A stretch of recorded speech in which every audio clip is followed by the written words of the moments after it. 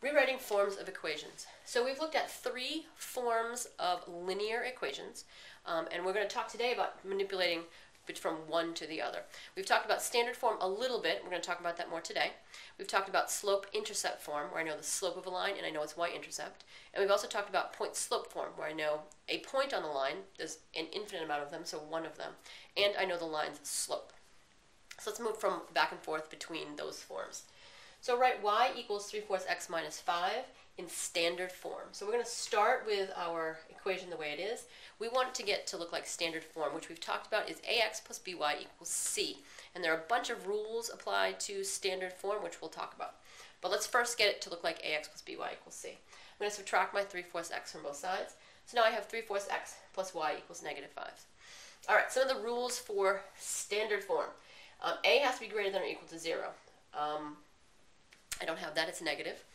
Also, a, b, and c all have to be integers, so I can't have any fractions. So I'm going to deal with the fact that a is negative, and I've got some fractions in here all at the same time. I'm going to multiply by a negative. I'm also going to multiply by a common denominator, and in this case there's only one fraction, so that common denominator is 4. So I'm going to multiply by negative 4, which gives me 3x minus 4y equals 20. Let's talk about the rules of standard form here. Ax plus by equals c. Yep, it looks like that. A has to be greater than or equal to 0. Yes, that is true. A and b are not both 0. I'm going to talk about this in a minute, so we'll come back to this. A and b are not both 0. So a is 3 and b is negative 4, so they're not both 0. A, b, and c are all integers. A, b, c, all integers, no fractions or decimals. And a, b, and c all have a GCF of 1. So I noticed that I don't have a common factor amongst all of them. Now negative 4 and 20 have a common factor of 4, but the 3 does not also have that same common factor. So I can't really do anything to simplify this equation the way it is. If a was 12, for instance, then they would all have a common factor of 4, and I could divide the whole equation by 4, which would simplify it nicely. But that's not the case here. I can't just work with b and c without making this an equation that's not equivalent to the original. Let's go back to our a and b are not both 0, which seems kind of a weird one, but let me talk to you about why. So we could have a be equal to 0, and we've looked at an instance where a is 0.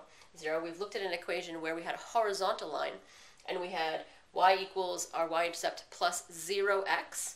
That's when we have a 0 in the x, when we have a horizontal line, and our equation is just y equals something. That's still standard form. We just have 0x, and we've simplified it. So it's okay if a is 0.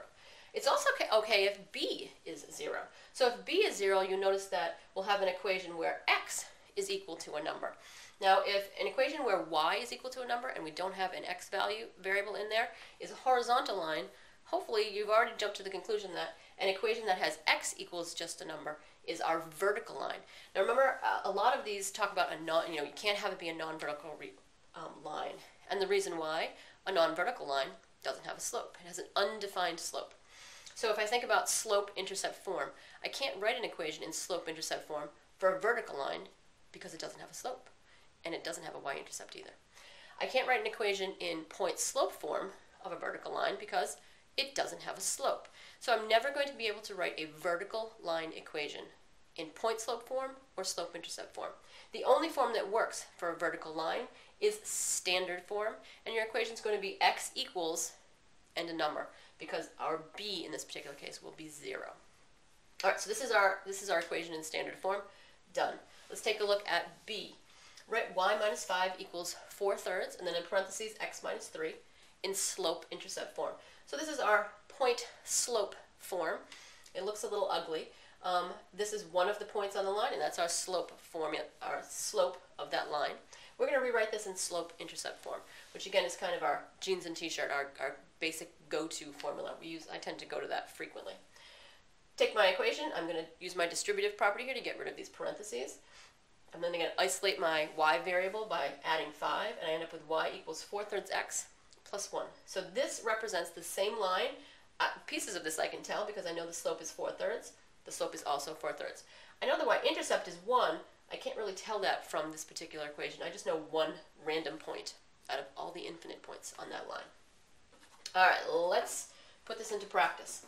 The figure shows trapezoid ABCD with bases AB and CD. So that tells us that AB and CD are parallel to each other, since They're giving us those as the basis. We want to write up an equation in point-slope form for the line containing side BC. So here's line BC. We have 2 points on that line. So I'm going to use those 2 points to find the slope. If I'm given 2 points, I can automatically find the slope. It's kind of one of the, I have 2 points, let's find the slope. So we come up with the slope of -5/2. Now this asks for an equation in point-slope form. So I'm going to pull out my point-slope form. I'm going to plug in my slope. And I'm going to also plug in one of these points. Now I used 4, 3 just because they're positive numbers, but you really could have used the other point also. So I could have had my equation be y plus 2 equals -5/2, and then in parentheses x minus 6. That would have worked just as well. Notice some things about our point-slope form.